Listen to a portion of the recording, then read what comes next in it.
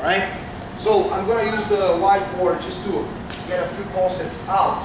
And I'll try to make it as simple as my mind can be. But Professor, feel free to clarify if I get too complicated. Is that cool? Alright. So, there's two things I want you guys to think about with me.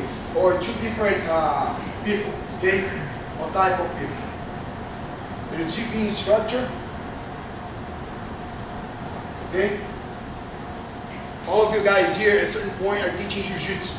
Even if you're a program director, in my opinion, you're also an instructor. Okay? Because you are helping those people learn, so that puts you within this category. Alright? And then you have, on the opposite side of the mats, alright, let's try to think of those that way. You have the GB students.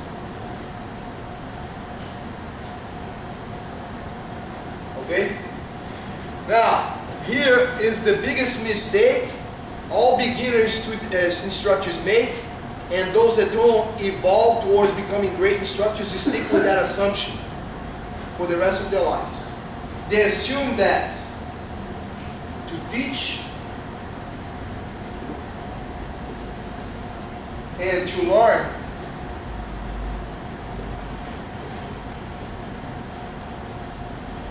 it happens like that. If I teach, you're gonna learn. While I'm speaking with you guys, actually before we prepared this meeting, we were discussing what's the best approach for the content we want to deliver, the knowledge we want you guys to learn, that we're teaching today, you guys actually get it.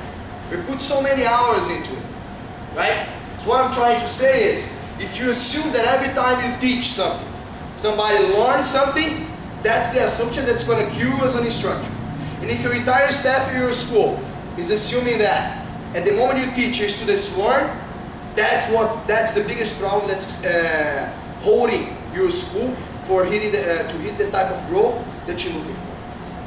So what I'm trying to explain to you guys is that between the act of teaching and that is done by the GB instructor or the program directors or any other staff at the school and the act of learning, there is a gap.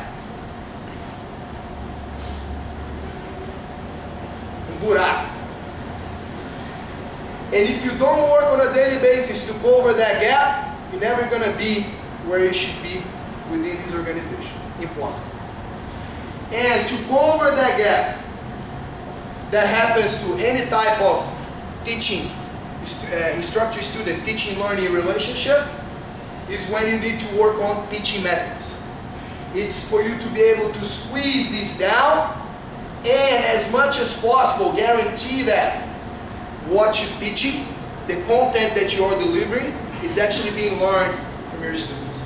The same challenge you guys are going to have at 5, 6, 7 o'clock tonight when you guys step in front of your classes to teach. It's the same challenge I'm having here. My mind is spinning around like, how can I make these guys actually learn the valuable information that I have for them? I'm not assuming that you guys are going to get it.